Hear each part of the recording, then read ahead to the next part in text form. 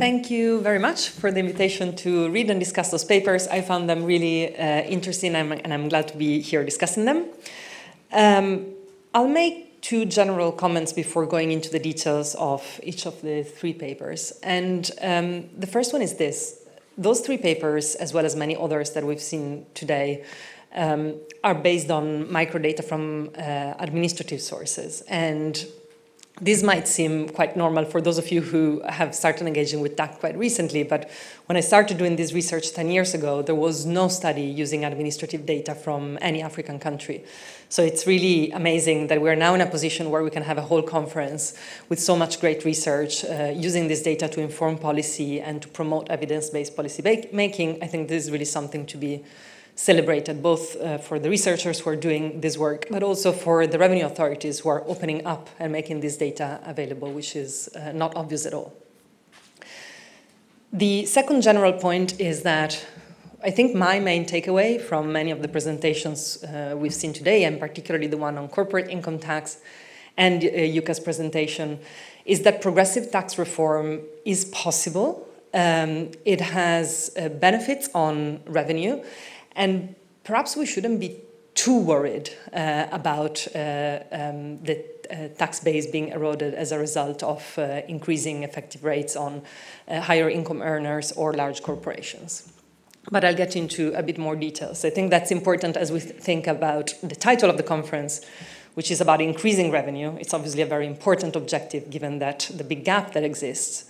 But as we do that, it's quite important for policymakers to keep in mind equity particularly, as well as efficiency, and not just increase taxes for the sake of increasing taxes in ways that are not necessarily equitable. So the examples today are examples of progressive reform. I think this is very good. Now, I've been asked by the chair to focus on policy messages and push the researchers to think about policy implications, so I'll try to do that. When it comes to the VAT gap paper, again, the researchers are able to show really detailed results about the VAT gap by year, by firm size, by VAT status, zero tax, positive tax, and so on. And that is allowed by the microdata that you're using. But I wonder if I can push you to speak maybe a little bit more about what does that data allow you to say that is new? How do your results compare with the macro estimates of the VAT gap? And what can you tell policymakers in terms of actions that your data allows you to say that wasn't necessarily possible before? So I'd like to hear your reflections on that. And perhaps also on your estimates. So you say they are lower bound, and I see why you say that. But then I also read your paper, and I know that the audit process is risk-based. So if it is risk-based and if it works, it means riskier firms are included in the auditing process. If the whole process works, they should be evading more than others. So by applying the same parameters to the whole population, you're actually overestimating evasion, and perhaps comparing the macro and micro figures might help to figure out where your estimates stand in terms of over or underestimation. Now, of course, the VAT paper was mostly about outright evasion based on audits, but we know that gaps in tax revenue can be due to evasion, to avoidance, or sometimes governments themselves leaving money on the table through exemptions. And I think that's where the second paper comes in a bit on corporate income tax. I found it really interesting to actually see a country-level research looking at the implications of those global negotiations on national tax administration. And I think more of that is needed, especially because there is still lots of skepticism about how much those new global rules will actually change for lower income countries. Your results show some revenue gains. They also show some behavioral responses for multinational firms. Again, I guess I have a comment and a question. The comment is, or maybe it's also a question, I'm not quite sure about using elasticity from other studies in this case, because the innovative thing about those tax rules is exactly that they are coordinated across countries. So elasticity means you reduce your income because the tax rate is higher, because you have an opportunity to do so. Now, if these rules work, it means those firms will pay 15%. The only question is where. So the only question is, will Uganda get that 15%, or will the other country where the firm is based take it? So I think possibly you're overestimating maybe those responses a little bit, because if the system works, the opportunities for shifting income across countries shouldn't be that high, and that's the whole point of having a coordinated global minimum tax. Then, along the same lines of the previous comments on the previous papers, I wonder if doing such a detailed analysis with the microdata allows you to say a little bit about what the URA, the Uganda Revenue Authority, should do to close those corporate income tax gaps. Can you say something about whether that is mostly about decreasing incentives, or whether perhaps it is about addressing corporate tax avoidance? What is it that, that they should be doing tomorrow, based on your experience doing the research? Now, the final paper, Yuka's work, I really enjoyed reading the paper, seeing the presentation. Thanks a lot for that. Again, for me, that it's a very positive message about progressive tax reform, because it was from an equity perspective, an obvious reform to do, relieving those with lower incomes from paying tax, increasing to a reasonable extent tax rates on higher earners, and your results show that the behavioral response is actually not that large. So again, from a policymaker's perspective, perhaps policymakers shouldn't be too worried, especially for higher earners on employment incomes to see their tax base eroded as a result of increasing rates. I think, again, a comment and a question, and then I'll leave the floor to the researchers themselves. The comment is, I was really intrigued by your result that actually there seems to be a behavioral response for employees of firms that are not under the large taxpayer's office. So when there is a bit less enforcement pressure on firms, there seems to be income shifting. And that, to me, from a policy perspective, speaks a lot to the role of firms as key players in improving compliance, and potentially those higher income earners colluding with firms to minimize tax payments. So even for personal incomes, there is a very important role for firms. And I wonder if that's something you can speak to in terms of policy implications. And then the second very quick one is pay-as-you-earn taxes on employment income are usually thought of as harder to evade. So I'm encouraged by your results, but cautiously so, because I'm wondering if you can say something about taxing the wealthy more generally, because that is, for me, it's a clear direction for reform. Part of the direction of reform is applying the taxes that are already in the tax system on capital gains, investment income, rental income, and so on. And those are quite likely to have slightly higher elasticities. But I'd be interested in hearing your thoughts, even though I know that is not exactly what you focused on. And the fact that you find some suggestive evidence of income shifting makes me wonder if what policymakers should take away from research like yours that you've just presented is sort of an attempt to equalize rates across tax types. Some countries already do that, most countries don't. So obviously, if the tax rate on dividends is the same as on employment income, you just take away the possibility of shifting income to minimize taxes. So these are my comments. Again, really nice to see so much work using microdata. It's a great development, and I feel quite encouraged by your results that progressive tax reform is not only desirable, but indeed quite feasible from an economic and revenue perspective. So thanks a lot for that. Thank you, Giulia, for your insightful comments. So I would like to welcome all the researchers in the front of, so we can have a round of questions. But first of all, I would give the floor to Sebastian to answer some of the Giulia's points, and then Paul, and then Jukka. And after that, we could take some questions from the audience. Well, thank you, Giulia, for the comment. I so much agree with all. And actually, fortunately, one of the authors of this paper, or my co-author, is also an author of a more macro data estimation of the VAT gap. And we are trying kind of, okay, you obtained this, so we should obtain something similar or explain why we are not obtaining something similar. So part of our next step is to go further in how to estimate better or predict better evasion to much better. Because only to include, also we have zero evasion for the VAT, so we can kind of predict what firm could show zero evasion and so on, so improve more. So I so much agree. About the policy recommendation, my impression is there is something happen with this kind of fly under the radar that we need to understand and we need to attack. So if we already know that there is so less auditing for small-sized firms and they are evading a lot, okay, so it looks like we should put more effort to auditing small-sized firms. So could be that some of them are not small because of market things, it's because they are evading actually. But all the other things, I'm so much agree, thank you. We are working on that. For me also, I agree with everything you have said, and we'll go forward and implement some of your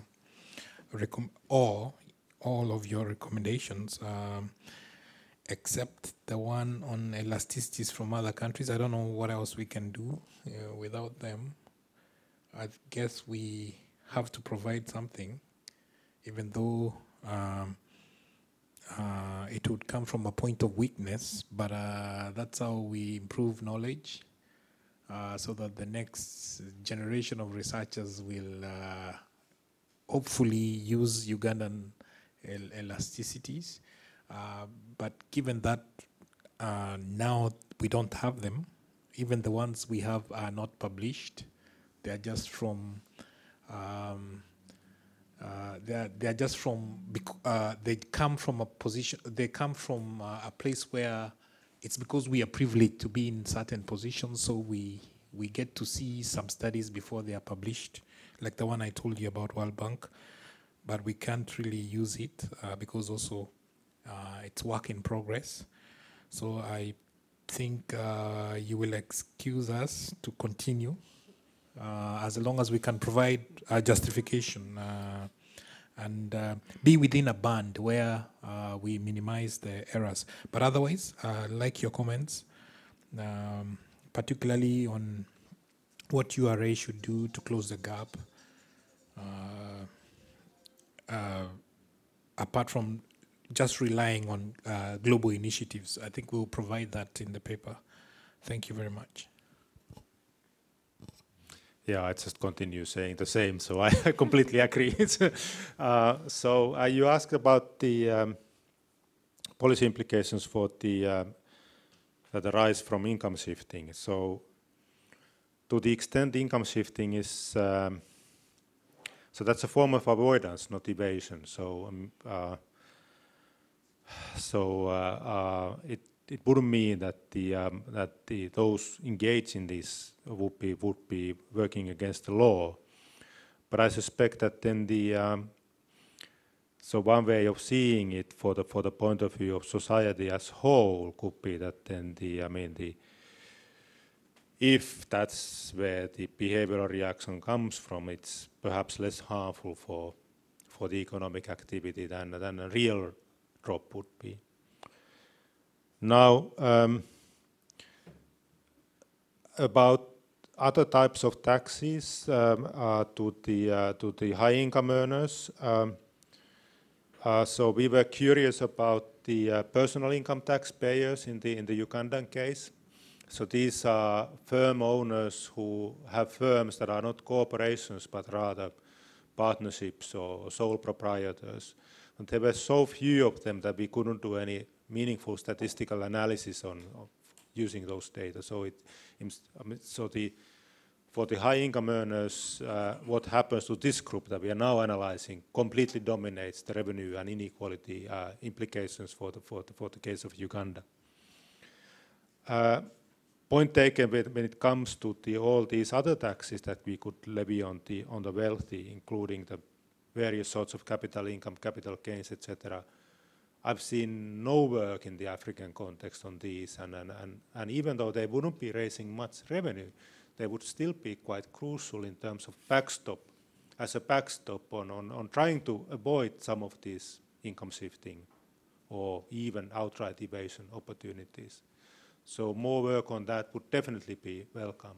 And maybe the most promising one there, and this comes close to what was discussed in the opening plenary, is the real estate and property taxes. Thank you, Jukka and Paul and Sebastian. So next we will have questions from the audience. Let's take, because we have quite a plenty of time, so 3 questions, and then we give the time for researchers to answer. So there is in the back, there is 2 questions already. So here in there, yeah, go ahead. Yeah.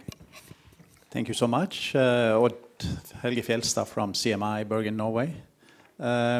Yeah, very interesting papers, and I agree very much with what Giulia said about now things are moving well, or it's very promising, the research which now can use administrative data, the collaborative research between tax administration and researchers.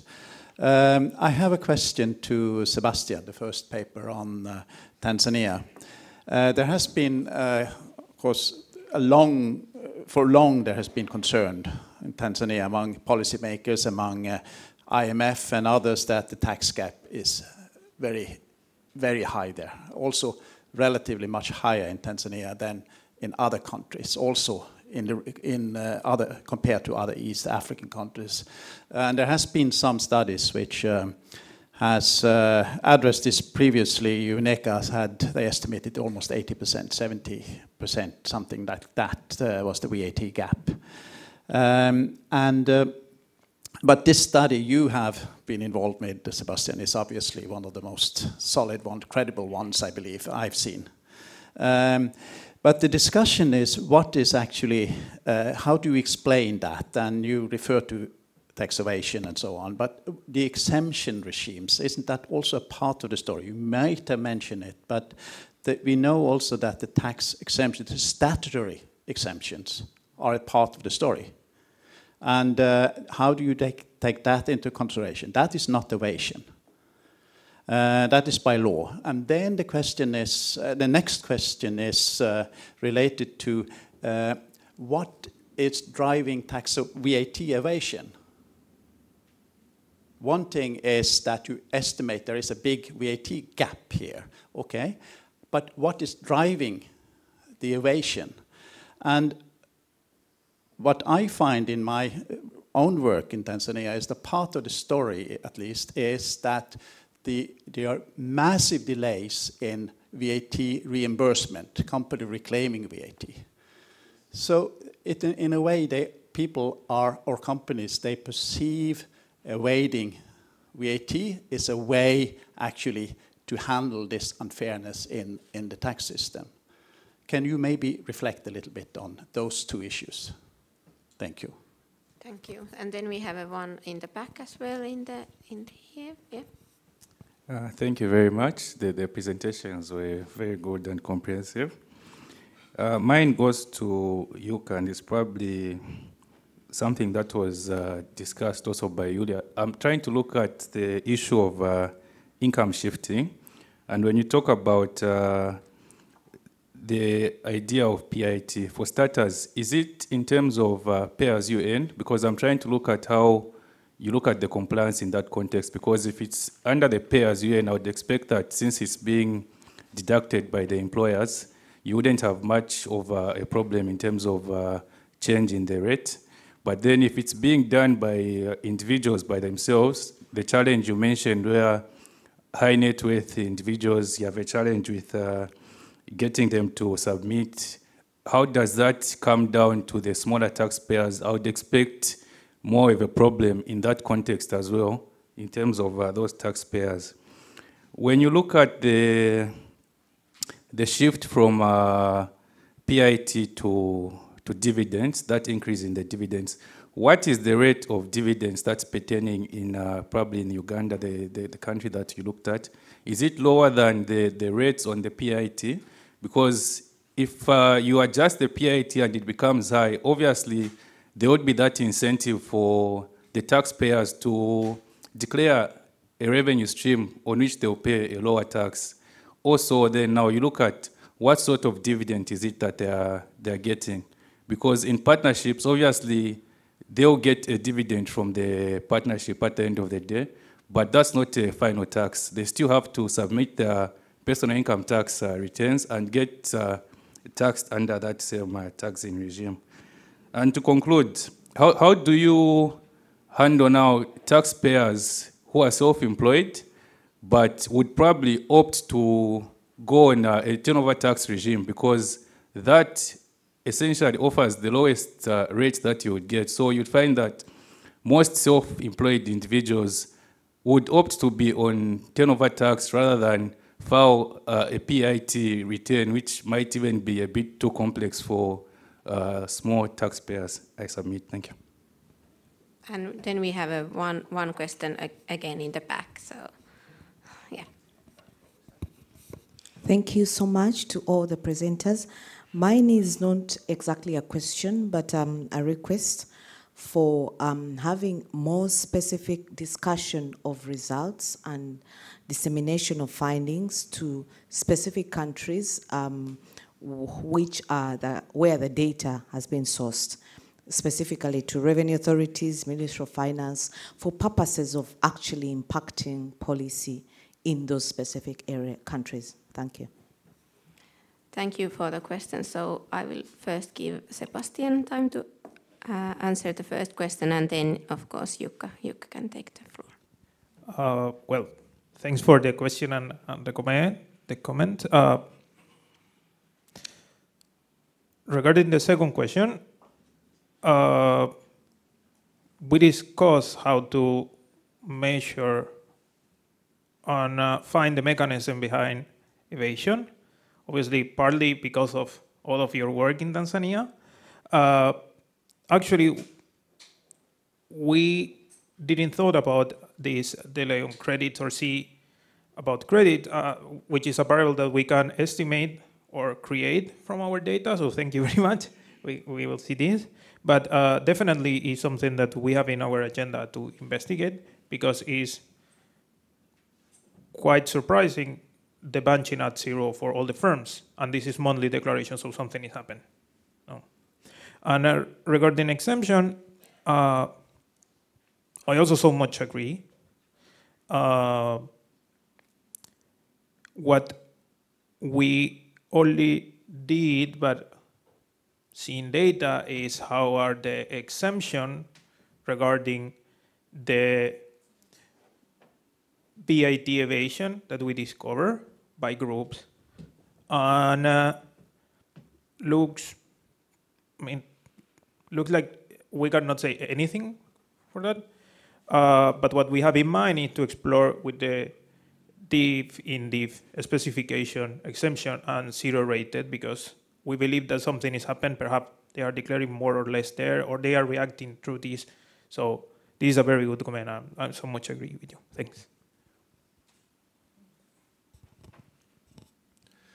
Yes, excellent questions. Thank you for those. I'm not certain if I can come up with very good answers. Maybe Maria can help me here. So I think, we haven't looked at it into this, but we should. I think we could spot the owner managers of small corporations, because if the manager is the person with the highest salary in that company, so then to see if this behavior is more prevalent there. So then I guess if it's the same individual who's the employer and the employee, then this sort of negotiations are easier, right? And that would be one case where we would be worried about the income shifting between the two bases. The turnover taxpayers, they are not in our sample, and then also those who have partnerships, they are excluded because there were too few of them to be included here. It's a question also whether the incentives are there actually for this income shifting, because the Ugandan corporate income tax rate is quite high. So I mean, maybe it's because perhaps then the actual effective rate is way lower than the headline rate. So that could be something that is then behind the results. Completely, I mean, agreed on the need to discuss these findings, and we did one event just before the pandemic in Uganda, and we are, of course, I mean, planning to have other ones, and we would be pleased to also, I mean, invite Paul to share his findings once the results are ready, and Giulia okays them for presentations as well. So yes, very much agreed on that note. Thank you. Do we have other questions? Okay, we have one in the middle. We can take 2 or 3 of them if there is more than one. Yeah. Mine is not a question, it's just to give more insight to the question that was directed to Sebastian. There was a question raised that in Tanzania, I think the figure is very high compared to other countries, which is true. It's not only because of tax evasion and the avoidance, it was also much to do that with the efficiency of institutions to collect the tax. Even with the rates which are there, they could do a big job of collecting the tax, but they don't do. That's number one. Number two, which is even much more serious, is this actually disease by foreign aid that has not given enough efforts instead of the institution government to collect more. So this is the country which has been receiving a lot of foreign aid, and the argument that could be some of the reasons why we don't collect much of what was supposed to be collected. And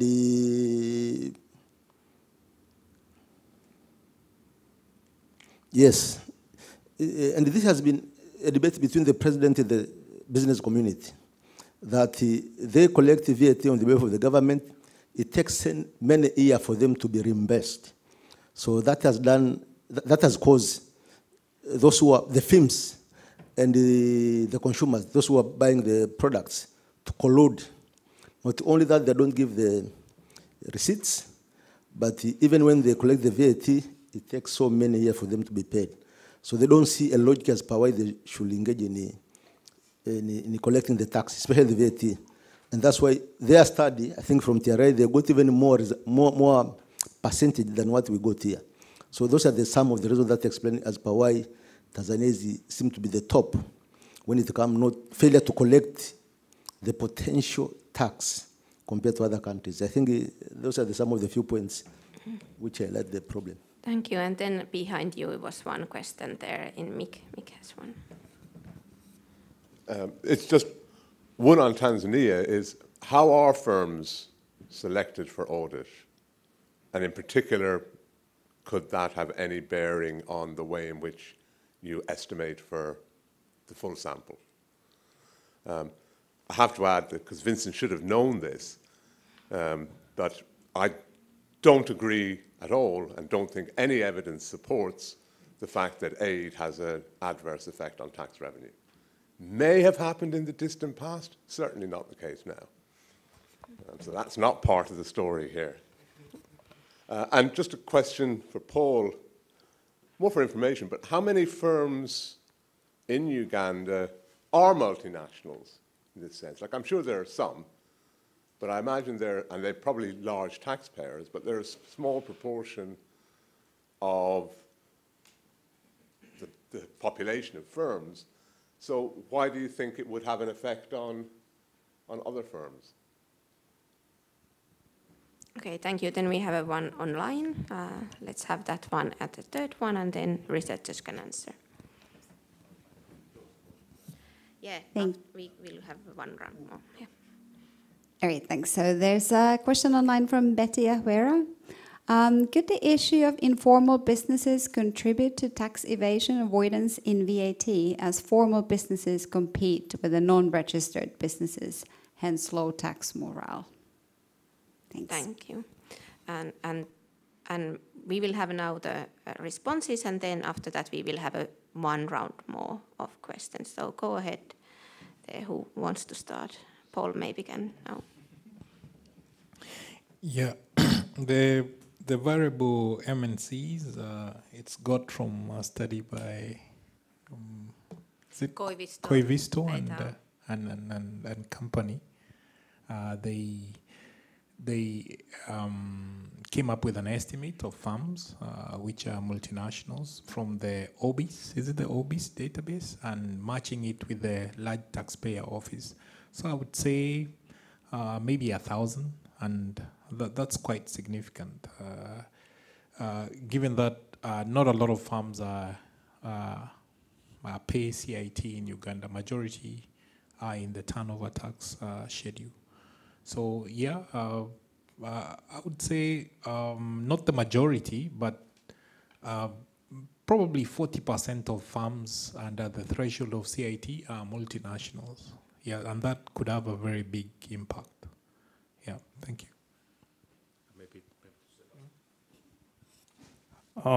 Yes. More general, we know that the process to select firms to audit could bias our estimation, and obviously the policy implication and the academic implication of this research in part is to improve perhaps the way in which we can estimate the VAT gap. So what we have in mind is, since we don't have particularly one, for example, rate or the assessment, we only see the firms that were audited, is try to estimate the probability of auditing and use this to predict out of sample the evasion. So kind of, if you are not audited, but your probability to be audited is so high, perhaps your evasion should be higher than what we are estimating now, and vice versa, if your probability of auditing is low or so on. So this is something that we have in mind to kind of improve the estimation. But okay, thank you. Then we had one more question at least from there, and we can take another one if there is still some. Okay, then behind it. So first Joseph and then behind you. No. Mine is not even a question. It's just probably a comment and following a recommendation that was made by Sebastian. You mentioned that small firms need to be audited. I think, if I heard you right. Sorry. Well, the particular comment is what we saw in the data. It's percentage-wise, there are more large firms audited than small firms. Okay. So if small firms are evading more, perhaps redistributing to auditing small firm could be more efficient. But this is obviously a preliminary recommendation. Okay, it follows up from that because I think you basically need to be a little careful when making that kind of recommendation. We were doing a study, I think, on audits, looking at economic impacts of audits, and what we've observed that the more the intensity, or when you intensify audits on small firms, they probably exit, they change form. So I think the kind of audit really matters. You basically, the kind of recommendation you come up with, will it be an issue audit, will it be a comprehensive audit and all that? So you need to be very careful when recommending maybe the kind of audit that is supposed to be done towards these firms. Thank you. And then behind you was one more question. Yeah, also for Sebastian. I'm wondering if you're familiar with, so for example, the Internal Revenue Service in the US has this program where they do a very small portion of audits actually at random, with precisely the purpose of being able to do the sort of estimation that you do in a way that doesn't sort of face the comments that have, that Giulia and Oliver both brought to you, saying, isn't this really a bias sample because the tax authority is not deciding who to audit at random. And so wouldn't that be sort of possible policy recommendation? Of course, you know, the IRS might have very different tax capacity than the Tanzanian tax authority, but nonetheless, it seems like it's a sort of relatively easy thing to implement that can vastly improve tax gap estimates. Thank you. Do we have any more questions? I think. Okay, Odd Helge has still one. Okay, that's the final one, and then we give Sebastian time to answer. No, I think what we agree on is that there is a very good development here now that we can use administrative data for our studies, which is a new development as pointed out by Giulia. But we must also be careful when we use those data. There are big flaws, and I have digged into the VAT database in TRA. There are a lot of problems with the data set. So, but this is the data we have. So that doesn't imply that we should not use it. And I think it's very encouraging to see that people in the panel and others are using the administrative data. But you have to be cautious, trying to clean up the data, and also be cautious about some of the recommendations to come, because the data are often very problematic. But it's more problematic not to use them, I think. Thank you. Thank you. That was really like a concluding comment. So, but Sebastian, if you want to answer some of the points, you can do that. Yep. Very short.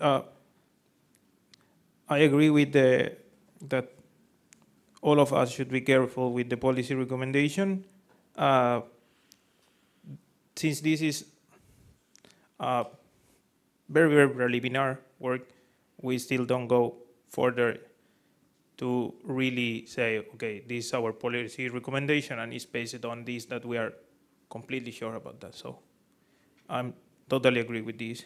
And regarding the random of the auditing process and how the auditing process actually is seen for firms, I agree, but I only want to point it out that we are here, and well, this is because I also work on this